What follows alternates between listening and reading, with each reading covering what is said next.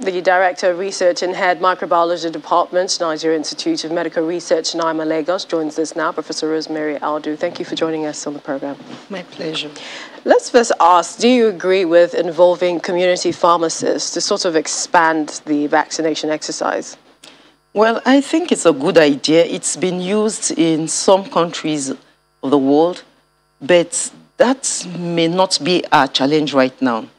Currently, we don't even have enough doses of this vaccine. We have only covered about 0.7% of our population that have been fully vaccinated. So we need more vaccines as at now. So it's not the points for delivery. We don't even have enough. So I think we should focus on that. And if for as long as we continue to depend on donors, we will keep we may not have enough. Okay, so we also need to strengthen local production, which I also know that, for instance, in my institution, Nigeria Institute of Medical Research, we are conducting some studies in the development of vaccines, though still at the preclinical phase, okay? But the Central Bank of Nigeria has some funds, intervention funds, to support production of vaccines, development of vaccines. And so if one has an idea that can result in the translation of a product, they'll get funding for that. So you're saying there's access for research for vaccines? Yes, there is. There's some funds that have been released for this. Aside from that of the CBN, I know that in my institution, we just got some intervention funds. And last year, during the restrictions and movement, we had some private sector organization supporting us. I do know that the kit that was developed in my institution, a PCR-based kit, was supported by a philanthropic organization. So I think that in as much as I don't think the government can do it all. If we have others also join hands, I'm sure we will make a huge step in that direction. So let's look at the vaccines. We have the Moderna, which hasn't been rolled out yet, and we're expecting Johnson & Johnson. Break down the efficacy of these two vaccines. Well, in talking about efficacy of vaccines, generally, all the vaccines are effective.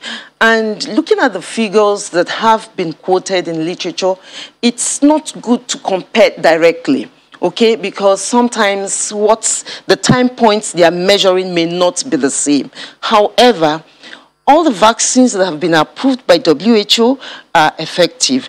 In as much as Moderna it's just that the method of delivery of the technology that has been used in the production is slightly different. While the Moderna is the messenger RNA vaccine, the Johnson & Johnson is a viral vector. Okay, the only issue with the Moderna is that it requires cold storage. And we are aware they also got some the government has also got some cold facilities. But the Johnson & Johnson and the AstraZeneca that we have used in the past, the +4, that is the refrigeration temperature, is just good enough. So looking at all of this, all the vaccines that are available are effective, and I think anyone that one has access to, you should go for it. If you have different options to choose from, I think you're just lucky. All right, we still have Professor Aldu in the studio with us. We'll go on a quick break. When we return, we'll also talk about the virus trends in Ireland and other parts of the world. Stay with us.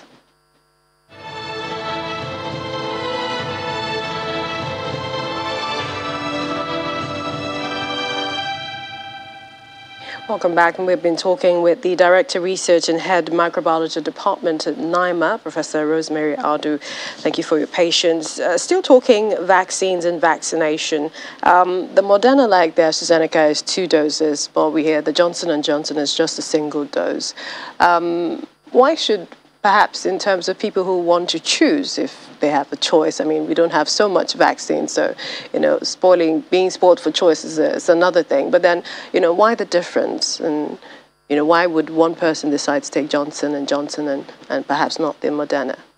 Well, the Moderna is 2 doses, just like you have said, and that is what the manufacturers recommend. And That is what has been approved. While the Johnson & Johnson is 1 dose, in as much as it's 1 dose, I do know that research is going on by the manufacturers to consider a 2nd dose. Maybe it will even improve its efficacy. So I think that if it's just 1 dose and we can give more people, that would be fine, because half bread is better than none if we have 1. And but all of these things is still the donors that are still providing it. But it doesn't really make much difference. The important thing is that the individuals that get these vaccines are protected to a great extent. Let's talk about the major, if there are any, major severe side effects to the vaccines. We know at the beginning, AstraZeneca, there was the blood clot for the 0.something percentage. But for these other vaccines, have you heard of any? Well, these vaccines have side effects, just like any other vaccine. It's not unique for the COVID-19 vaccines. I do know that even children, when we're taking our children for immunization, they will ask that we give them paracetamol when we get home, you know, so that if there's any fever, it will subside. So it is not peculiar to COVID-19. There are some side effects. For major side effects that have been reported, really very rare. They are really very rare.